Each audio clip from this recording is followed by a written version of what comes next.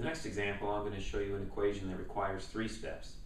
Steps 2, 3, and 4 are needed to solve this solution.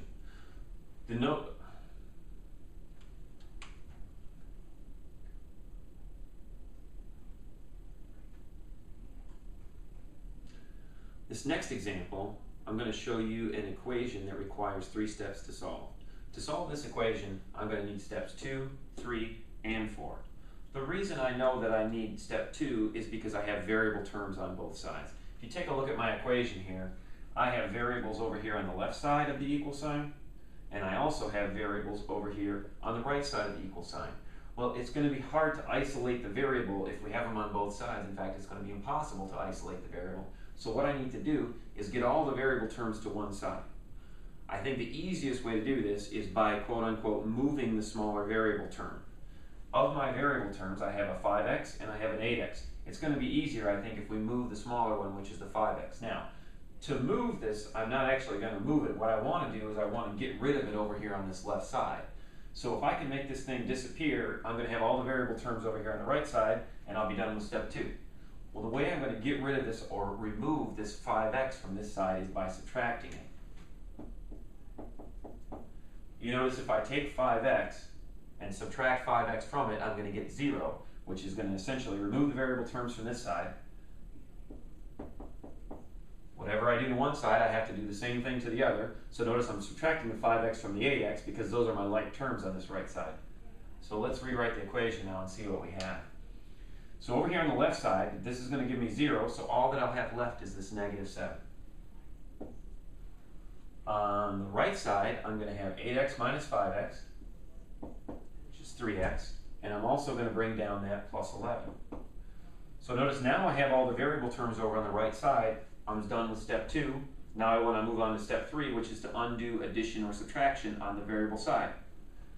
My variable side now is the right side.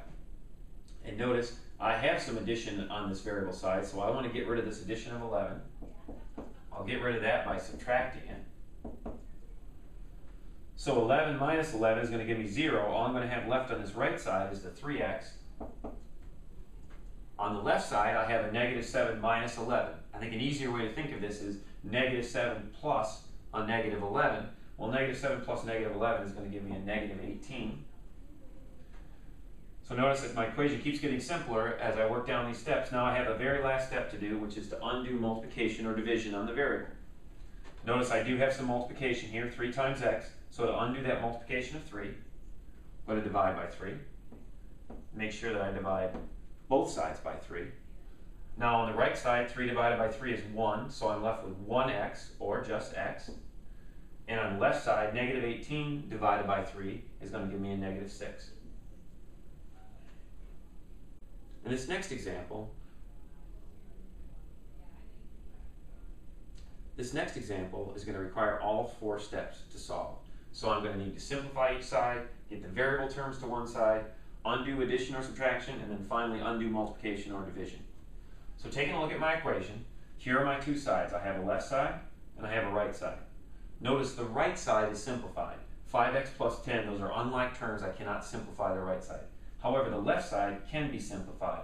So I'm going to start by distributing the 3 on the left side. So if I take a positive 3 times a positive x, that is going to give me a plus 3x. And if I take a positive 3 times a negative 6, that is going to give me a negative 18. Now I'm just going to bring down the rest of the problem.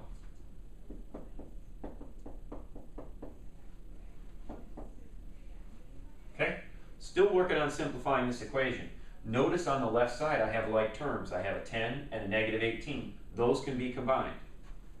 So a 10 and a negative 18 is going to give me negative 8. Now I'm going to bring down the rest of the problem that I haven't done anything with. So let's see, the 3x has got to come down.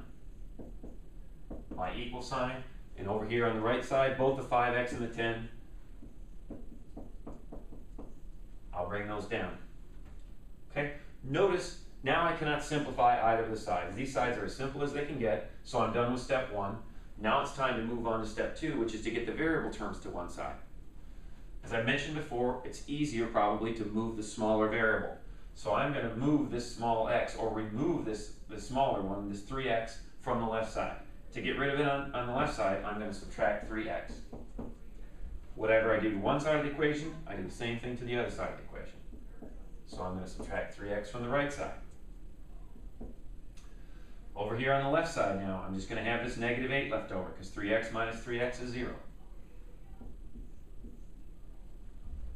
On the right side, 5x minus 3x is going to give me 2x, and I'll bring down the positive 10. Okay? Now I've got all of the variable terms over here on the right side. So I'm ready to move on to step 3, which is to undo addition or subtraction on the variable side. Notice my variable side is the right side. I do have some addition here that I would like to undo.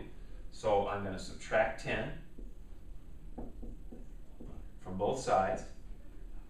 Over here on the right side, that's going to give me 0, so all I have left is this 2x. On the left side, I have a negative 8 plus a negative 10, which is going to give me negative 18. Getting much closer to solving this equation now. Notice I just have this last thing to do, which is to undo the multiplication of 2. So I'm going to divide both sides by 2. Over here, 2 divided by 2 is 1, so I'm left with 1x, or just x. On the left side, negative 18 divided by 2 is going to give me negative 9. You notice I've solved the equation. X equals negative 9. So depending on the complexity of the equation, we are going to need either 1 to 4 steps to solve it. Sometimes you'll need them all, sometimes you may just need a few. I hope this video was helpful for at least giving you an introduction.